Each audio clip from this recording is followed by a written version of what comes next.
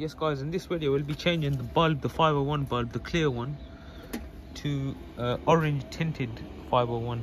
In one of my old videos you might have seen that I put dynamic LED indicators in this car, but that was removed because the error kept coming up. So we went back to stock 501s. But in this video I want to see if there's a difference if you put tinted ones, if it's more orange or if it's the same, because obviously the original indicator does have an orange type of plastic in it to make it reflect orange. So let's see how it looks. Taking the side indicators off is pretty easy. You just get a plastic pry tool, put in one of the sides, and yeah, it's out. And then you just twist it out and then replace the bulb. Easy. So with the current one, obviously it's got a yellow tint to it, so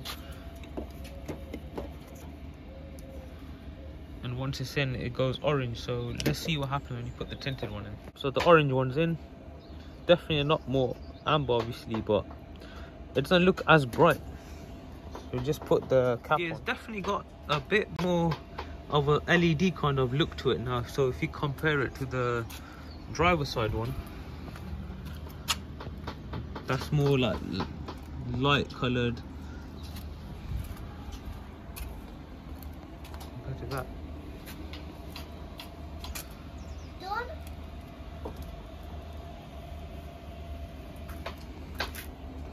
Yeah, I think I'll stick with these for now, and if they're no good we'll change them back to stock. Yep, so both tinted bulbs are in now. That's the passenger side and the driver side.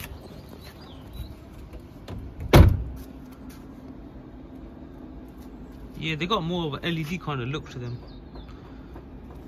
Yeah, we'll drop them for now, see how it goes.